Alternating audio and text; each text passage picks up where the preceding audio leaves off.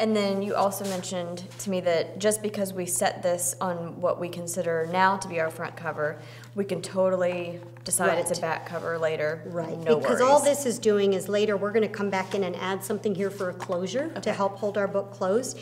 And it looks equally pretty on the front as it does on the back. Okay. So we have options and we can decide that later. Lovely. So now, what, are we going to use these strings to? Yes, so for the fill binding this? system, we're going to take some elastic, and you can have it coordinate, you can have it use 2 different colors, whatever you think. And we're going to string 1 through each hole. Okay. Oh, that looks pretty. Yeah, I think I kind of like. Yeah, It's I got love both that. colors Yep, on my cover. love it. Yeah. So, and I think I'm going to go with orange. So I'm going to start on the outside, and because our eyelet hole is really wide, we get lucky, and we don't even have to use a darning needle or anything to feed the elastic through.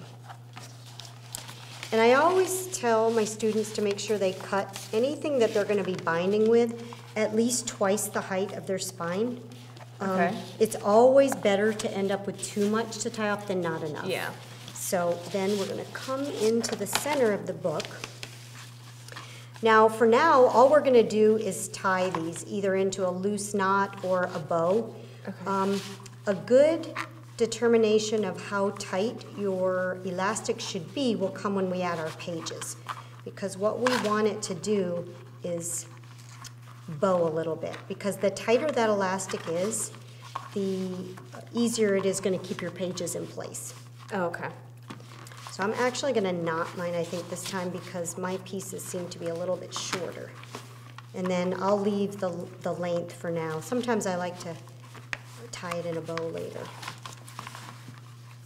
So typically I say if your elastic is tied tight enough, if the edges of your book are starting to bow a little bit. Oh, mine are nowhere near tight Yep, enough. definitely. Because the thing is, you're going to be able to slip your pages under the way you did that, but they're not going to be tight enough to hold them tightly. You don't want them loosening and shifting as you're using them. So if they snap back or the edges of your book start to come up a little, you know they're nice and tight.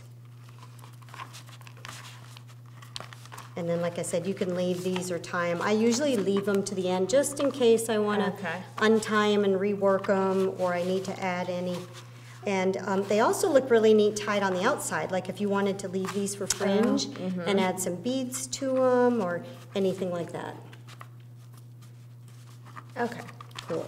Now those are a little tighter. Yeah, much better. And as you build pages and add to them, you know, you can adjust that too.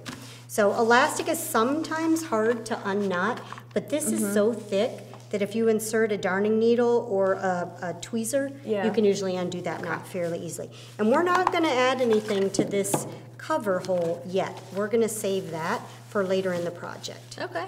So now we've got our super easy binding system. Nice. Very easy. I like that. Right. Another thing you can do later is come back in and tie this with a piece of ribbon or something. You get a nice X. Oh, yeah. Add a bead. You can wrap it with other piece of elastic and tie it. You can really fancy it up a little bit. You're full of good ideas. I love it. And I'm just going to start spraying the ribbon in rainbow order right down the line. I don't care if the colors overlap a little.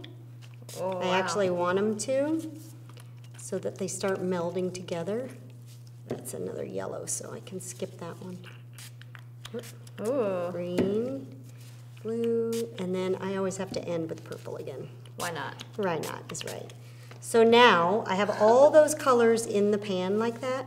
Now if I were to just grab all that and start squishing it and wrinkling it together, which I like to do before it dries so I get that crinkle effect, I'm going to risk getting mud, obviously, because these, so what I like to do is pick it up very gently, and you can put it between a piece of newsprint, you can put it between paper towels, whatever you have, and then we're going to, with the very lightest touch, we're going to just crinkle it once or twice, and you end up with some great texture paper towel to use in another project when you're done.